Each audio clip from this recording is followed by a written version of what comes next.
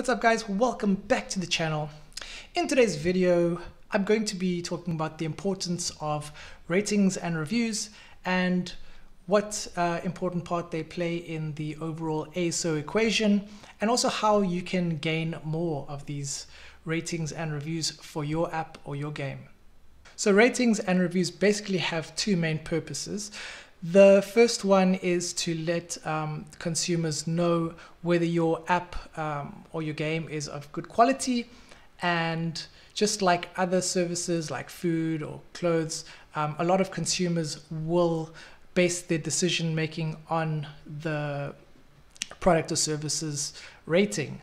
So yeah, I would say that if you have an average rating of under 4, you done fucked up now. This really impacts your conversion rate negatively, and I would suggest going into your app, tweaking it and polishing it up just to get the overall ratings up. Okay, so the second purpose is for the Apple App Store's algorithm, and this lets them know once again whether your app is good quality or whether it's junk. So if it's good, they will push it up in the search results. If it's junk, they will push it down.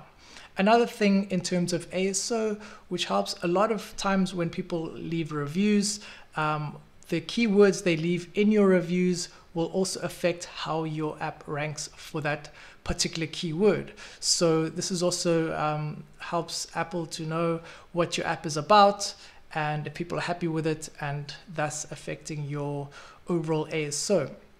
Like I said, ratings and reviews are just one part of the overall ASO equation. There are many other things, but it is an important part nonetheless. So how can you increase the number of ratings and reviews for your app or your game? So what I found worked the best for me is, first of all, you need to use Apple's rating API. If you don't know what it is, it's basically a pop-up that comes when you open up your app. It gets shown to the player, and before they would have to, in order to leave a review, they would have to leave your game or your app and go to the App Store, and the conversions weren't really great because a lot of people didn't want to do that. So with this new API, basically they can rate the game inside of your app. So yeah, there's no need for them to leave your app or your game. And this obviously increases the conversions of players who want to rate your app. So that's the first thing.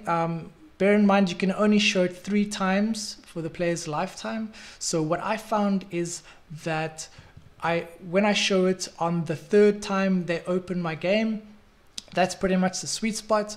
The reason why is that someone who doesn't like your app or your game is not going to open it for the 2nd time, especially not the 3rd time. So you can pretty much be sure that when they open up for the 3rd time, that they do find some value in it, and as such they are more willing to leave you a more positive review and not those 1-star reviews that get our blood boiling.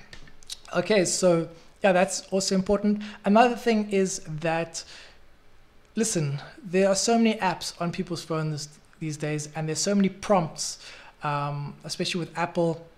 There's ones when you download an app, there's ones for app tracking now.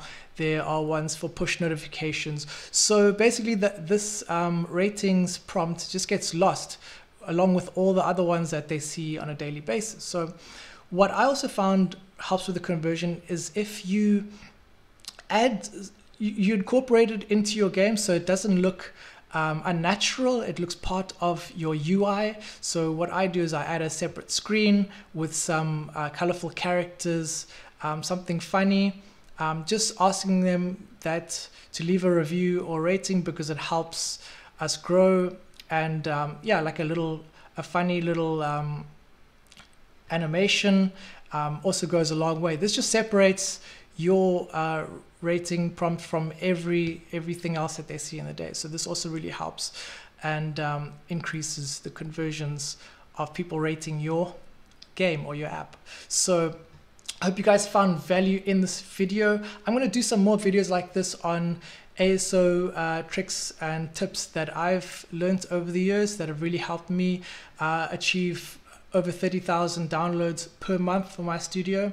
So yeah, I'd like to show you guys some of that stuff and pass on that knowledge to you guys. So hopefully it helps you out with your ASO and your app business. Okay, so I hope you guys enjoyed it. If you did, please, you know the drill, smash that like button. Please subscribe. It really helps me out. And yeah, you'll see more videos like this. I put out a video at least once a week, and I always make sure there's a lot of value for you guys, absolutely free of charge. So I hope you guys enjoyed it. Leave me a comment below if you have any other tips on ASO that you found that's worked for yourself. And yeah, I'll see you on the next one. Stay safe and peace out.